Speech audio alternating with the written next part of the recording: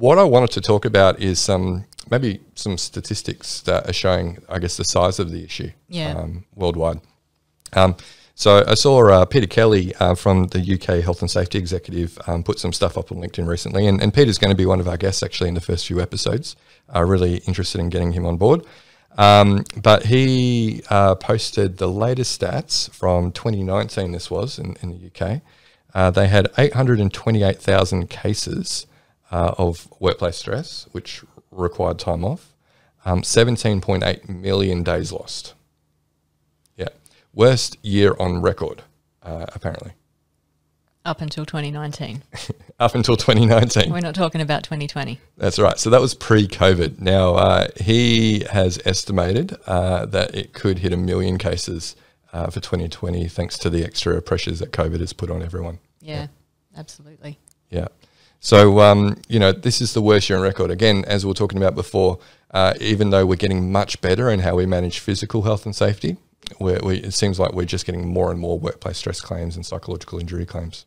And certainly the feedback that I was seeing coming through from facility operators with the regulator was that their EAP providers were really being overwhelmed with the volume of calls that they were getting for people who were really struggling, to the point that they've sort of been really proactively recruiting and actually sending people so that they'll have a psych actually stationed at a facility, at an offshore facility, which is a fairly new thing going on, but actually having somebody going out there regularly, going out to the mine sites as well regularly. Yep. So people are definitely drawing on that EAP as a source of support, but I think what we want to do is get to people before they're at the point of needing the EAP.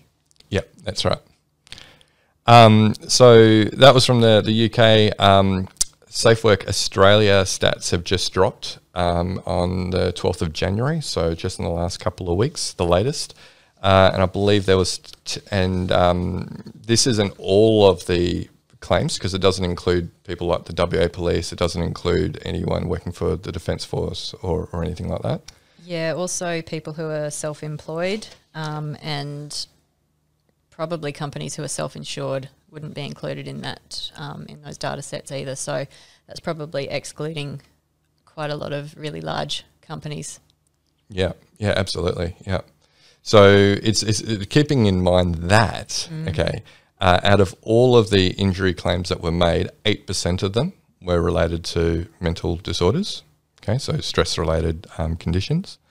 That was 10,000 cases total. Now, we also have here the changes over time. And what we can see is from 2001, it has gone up 28%. So we're seeing a big increase over that period of time. Now, the thing is, when these occur, they generally are more complex than many physical injuries and illnesses, and require longer times off work. Yeah, absolutely. I think probably the other thing to note here is that these are only the claims that were assessed as compensable. Yeah.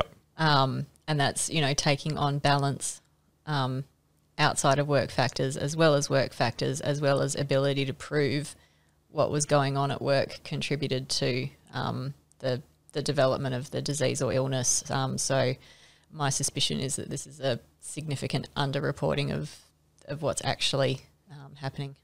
Yeah, no, I think you're dead right. So if we have a look, so it's gone up 28%, and then if we look at the average time off work, we're looking at a median of over 20 weeks. And that's pretty significant. Yep, absolutely. Now, New South Wales, SafeWork New South Wales have drafted a code of practice for psychological health, which they publish in September for comment.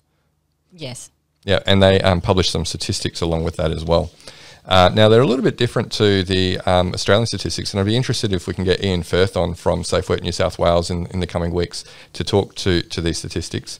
But they have, when looking at the stats between 2019 back to 2015, they've tracked a 53% increase in psychological injury claims compared to 3.5% increase in physical injury claims. Yeah. So again, that gives credit to the health and safety profession in that we're actually managing safety risks, physical safety risks pretty well. But there's a huge opportunity for health and safety to get involved in the management of psychological risk. Yeah, and it certainly suggests that strategies that are already in place are probably not very effective if we're seeing increases in the claims being made there. Yeah.